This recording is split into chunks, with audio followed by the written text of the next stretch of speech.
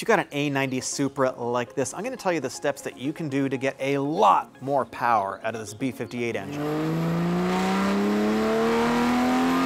There's a big caveat though. If you've got a vehicle that was built after about June 2020, it's going to be very expensive to get a lot more power out of it. No! But I'll talk about that in a second. So to get a bunch of power out of this, roughly 100 horsepower, all you need is a tune. And if that's all that you want, no other modifications, you're good to go. You can do that pretty inexpensively, and there's basically two kinds of tunes.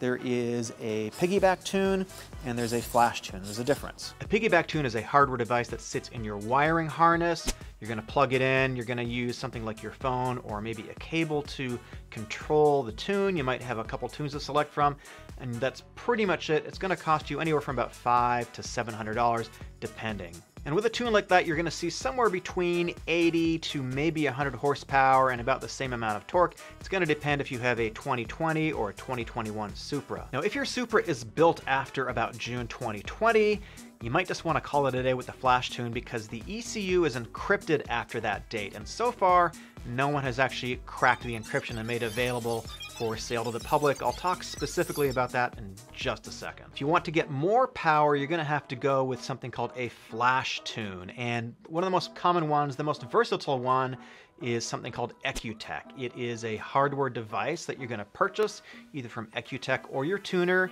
and then they're going to give you a tune that you can load onto the vehicle.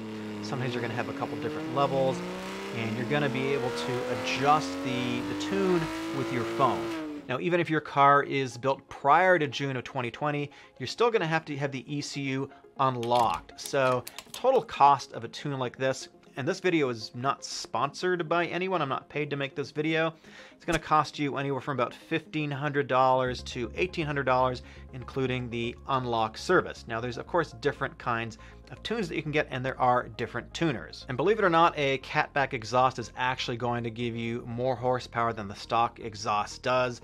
Even though the stock exhaust flows pretty well, there's gains to be made. Personally, I'm using a Borla exhaust.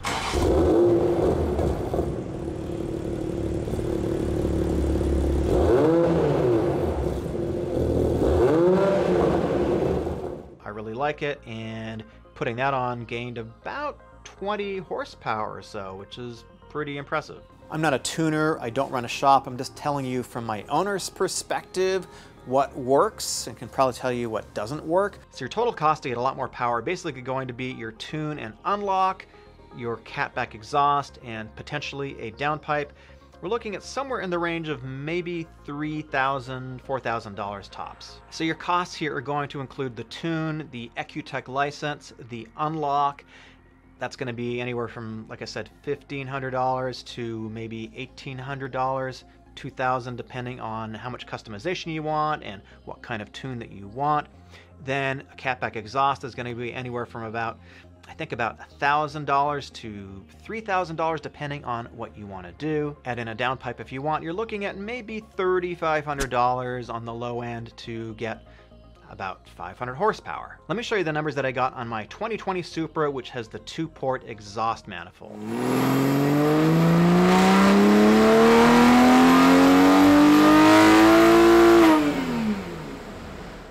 As I explained in my Z tuning video, I'll put a link to that below, not everything is about maximum horsepower and maximum torque. That's actually one of the less important things, but what I wanted to show you is first we ran a baseline on my vehicle and we got around 327 horsepower and around 380 pound-feet of torque. So after we ran that baseline map, and this is all in 91, we loaded up or created a second tune, an intermediate level tune, and that resulted in quite a bit more power and torque. We went from 380 torque to 415 and 327 horsepower to 382 horsepower. This is all just a 91.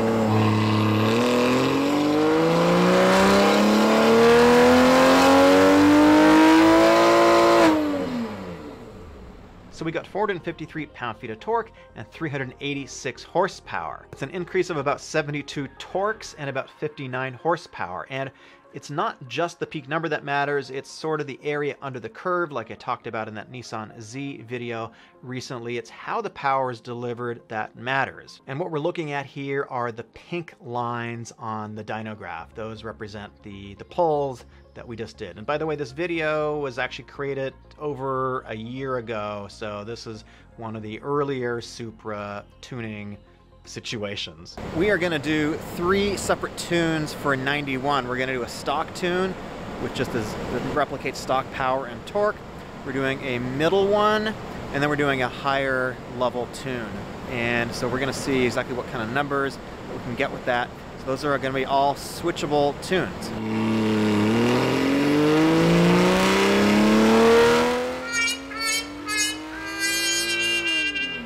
So still running on 91 with a little bit more tuning. We're able to get 417 pound-feet of torque and about 400 horsepower. Not bad for a 2020 running on pump gas. Then he created the final map for 91 octane gas, and that was resulting in about 472 to 488 pound-feet of torque and about 397 to 411 horsepower. So I think this is really impressive for 91. Finally, we did a tune for E50. So that's a combination of E85, which you can get at the pump, and also 91 octane gasoline. You mix them together and you get about a 50-50 mixture of ethanol and gasoline, and that gives you a lot of knock resistance. And with that mix, we're able to get about 600 pound-feet of torque at the peak, continuous around 530 or so, and almost 500 horsepower. So that's a lot of power for a light little car like this that weighs a little over 3,300 pounds. Really quite fast and quite impressive, and a lot of fun too. If you have a Supra that is built after about June of 2020, it's going to be very expensive to get this power out of it, and that is because the ECU is encrypted and it may or may not have been cracked at this point. So here's the situation on the ECU. So if you don't know, the Supra uses a Bosch ECU, which is very common in the industry, and after a build date of roughly June 2020, Bosch changed the ECU to be one that is fully encrypted.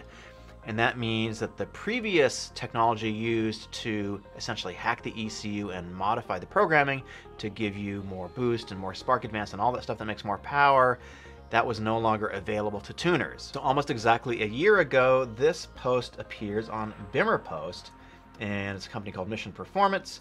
And essentially what they're saying here is that they are going to be able to unlock the ECU. But if you go to their website right now, it says they are in private beta testing. Once properly tested and finalized, flashing solution will be available to the general public. Stay tuned. So don't get me wrong, I'm definitely not calling them out. These things are very difficult to do and they take a lot of time.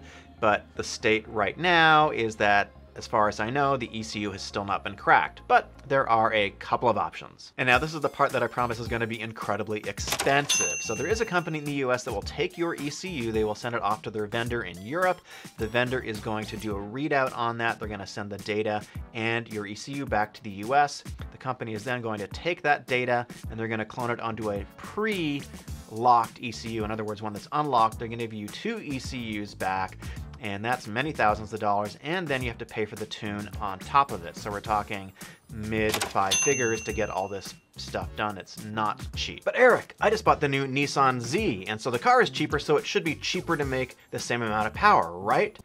Well, I just went on to Reddit, and if you don't know, Q50 Red Sport has the same engine as the new Z. It's the VR30 DDTT. It's a 3-liter. And so I found this user who posted a dyno graph, and you can see that he's making about 506 pound-feet of torque, very flat across the top of the curve, looks really nice, and he's making about 428 horsepower. So what did it cost him to make this power? And this is just my best guess. Feel free to correct me down in the comments if you think I'm way off base, because I'm not an expert on the VR30. This is strictly what I found online. Somebody asked him what he did to get this power, and he says, yeah, buddy, AMS lower downpipes, fast and tension resonated catback exhaust with 10-inch sport mufflers, AMS heat exchanger upgrade, and then dyno tuned at AMS. This is just my quick research online. I figure exhaust is going to be 1500 to 2000.